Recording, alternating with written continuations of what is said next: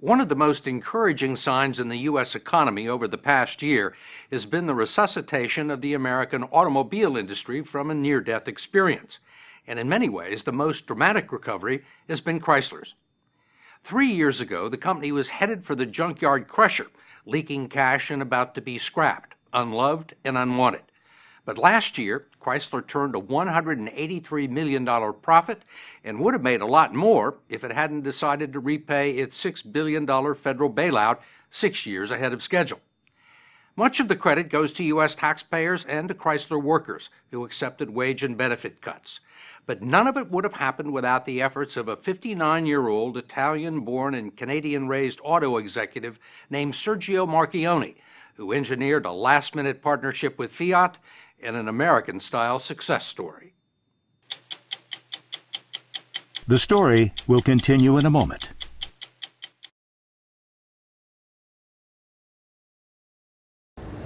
With his gray stubble, longish hair, relaxed demeanor, and trademark black sweaters, Sergio Marchionne looks more like a film director than an auto executive, but he is now the industry's biggest star. Sergio Marchionne. The CEO of Fiat had already rescued that company from financial ruin, and in Chrysler, Marchionne saw at least one similarity. Both companies had been through hell. I remember when I came here in 2009. There's nothing worse for a leader than to see fear in people's faces. It's been a long, rocky road, but fear is gone. What were they afraid of? Of not being here, right? It's that simple. I mean, this was really a question of existence. There's nothing worse in life than to sit there and be the victim of a process that's outside your control. And that was exactly the situation at Chrysler in early 2009, when Marchionne began negotiating with the federal government over a controlled bankruptcy of Chrysler that would allow Fiat to take over the failing auto company. It was the last hope for Chrysler and its 54,000 employees. And there wasn't a CEO in the world from the car side that would have touched this with a 10-foot pole. It gave you a little leverage. Give me some leverage and a whole pile of downside risk. You can't, you know, for you to be the only guy at the bar, there's going to be a reason, right? Did you think it was a long shot? All these things are long shots. All of them. If it was that easy, then everybody would do it. If Sergio had not appeared, I think it's very likely Chrysler would have been allowed to liquidate. Steve Ratner, who was head of the Presidential Task Force on the auto industry, sat across from Marchionne at the bargaining table during the height of the economic crisis. Ratner believes that Chrysler's demise could have cost 300,000 American jobs up and down the industrial supply chain. Was he a tough negotiator? Brutally tough, yeah. But that's part of why he's successful. In the end, Marchionne and Fiat got a 20% stake in the brand-new, slimmed-down, debt-free Chrysler, plus a $6 billion high-interest loan from the U.S. Treasury, just for taking the auto company off the government's hands and running it. He used the $6 billion to modernize Chrysler plants with state-of-the-art equipment to improve quality, upgraded 16 existing models in just 18 months, and began integrating Chrysler and Fiat's operations. Obviously, you saw something in Chrysler that you thought would fit well with Fiat. Yeah, from a product standpoint, they were the other half of the coin. When you put the two together, we were going to come up with a product portfolio that was absolutely complete. Chrysler's best assets were its Jeeps, minivans, and light trucks. Fiat's expertise was in small car technology and fuel-efficient engines, the very thing that Chrysler lacked. And next month, the first product of that collaboration will begin rolling off the assembly line in Belvidere, Illinois. This car didn't even exist on paper in June of 2009. It's the Dodge Dart, the first new compact sedan that Chrysler has produced in more than a decade. It's a slightly longer and wider version of the Alfa Romeo Giulietta, re-engineered and built in the USA. Base price just under $16,000 with 40 miles to the gallon. How important is this car to Chrysler? If you're a serious car maker and you can't make it into the segment, you're doomed. It's got a little Italian flair. Yeah, Just enough to make it interesting, and it avoids all the pitfalls of being Italian, yeah? Mechanically, it's good. Mechanically, it's outstanding. Under Marchionne, the quality of both Fiat's and Chrysler products have improved dramatically according to Consumer Reports. Now Marchionne needs to convince the public. We got it. We fixed it. This car has nothing to apologize to for anything. The darts produced at the Belvedere plant are not just for U.S. consumption. Marchionne plans to begin exporting them to more than 60 countries. When he took over Chrysler in 2009, this plant had 200 workers. By the end of the summer, there will be 4,500. What do you think of American workers? I think the world of American workers. What happened here at Chrysler would have been impossible without the commitment that they've shown. Absolutely impossible. When I was looking at this deal back in 2009, I snuck into Jefferson, a plant that now makes the Grand Cherokee. And I'll tell you, if I had any reservations about doing this deal, it was after I saw the state of that plant. And the people that fixed that plant are the guys on the shop floor. Like most of Detroit's automakers, Chrysler was saddled with a stifling bureaucracy, which Marchionne quickly culled. To change the management structure, he combed through the company and found 26 young leaders who would report directly to him. Were they on the management fast track? No. Some of these people were buried inside an incredibly hierarchical organization that, all pointed at the top. That this place was run by a chairman's office. That's the tower, huh? Uh-huh. And the chairman's office is the top floor. It's empty now.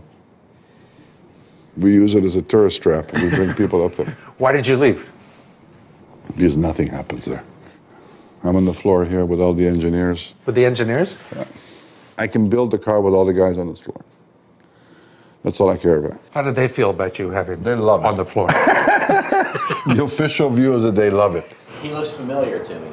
For 60 minutes. Oh, yeah. Doug Betts. How you doing? He's Hey, Doug, how are you? Whether they like it or not, everyone on the floor seems to have gotten used to his presence. Sorry to barge in on you like this, problem. but does he walk in all the time? Occasionally, yeah. So 300 in many ways is obviously the flagship of the Chrysler brand. 42-year-old Ralph Giles is in charge of product design at Chrysler and one of the rare holdovers from the old regime. The Chrysler 300 and the Dodge Dart are his babies.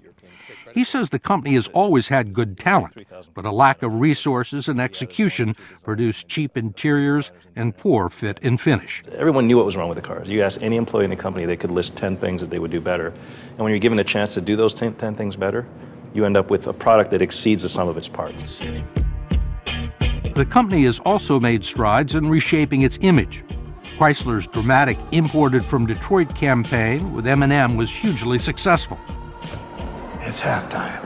And this year's 2-minute, $8 million Super Bowl ad with Clint Eastwood, extolling the resiliency of America and its automobile industry, caused a major stir and briefly became part of the presidential campaign. Republicans said that this was a campaign commercial for President Obama, a payback. Did you anticipate that criticism? Just to rectify the record here, I paid back the loans at 19.7% interest. I don't think that I committed to do a commercial on top of that. I thought that the Republicans' reactions to this was unnecessary and out of place. That's very restrained for you. It is. I'm on camera. You put me here. You turn these things off, I'll give you my own assessment. This is the old boardroom of Fiat. Marchionne splits his time between the Fiat headquarters in Turin, Italy, and Chrysler headquarters in Auburn Hills, Michigan. But he is fully engaged on both continents at all times. I mean, when you're here, do you get calls? Do you have to deal with Fiat? Yeah, that's why I get up at 3:30 in the morning, so I can deal with the European side and be fine here by the time I get in. I mean, the other thing that helps is our time zones. When do you go to sleep? 10. I'm not really a late night guy. I used to be when I was younger. Besides being CEO of Chrysler Group and Fiat Automotive, which has nearly 200,000 employees at 166 plants worldwide, Marchionne is also chairman of the Fiat Industrial Group, which makes heavy equipment, and SGS, the world's largest standards and instruments company, based in Geneva. He manages all of this with 5 different cell phones he totes around in his knapsack. You got a lot of jobs. I have some, yes. Do you remember them all? Yeah, but I don't get confused since I do them all, yes. You and I have lived among workaholics in our day. I have never seen anything like Sergio. When it was a holiday in Italy, he'd come to America to work. When it's a holiday in America, he goes to Italy to work. Saturdays and Sundays were just work days to him and for his whole team, and anybody who signed up with Sergio signed up for the program. Marchionne does have passions besides work. He loves opera and jazz and very fast cars. In Turin, he showed us the high end of the Fiat automotive line, which includes Maserati and Ferrari. These are great looking cars. Is there anything here for less than $500,000? All of them. All of them? Yep. Sergio owns a couple of these, but he has no opportunity to drive them. As head of Italy's largest industrial empire, his life is much different here. He's required by the government to travel in bulletproof cars with police escorts and is always surrounded by state security. Sergio seemed more than happy to take us to the old test track that still sits atop an old factory for a short spin in this limited edition Alfa Romeo, a legendary brand that he will reintroduce to the U.S. market in 2014.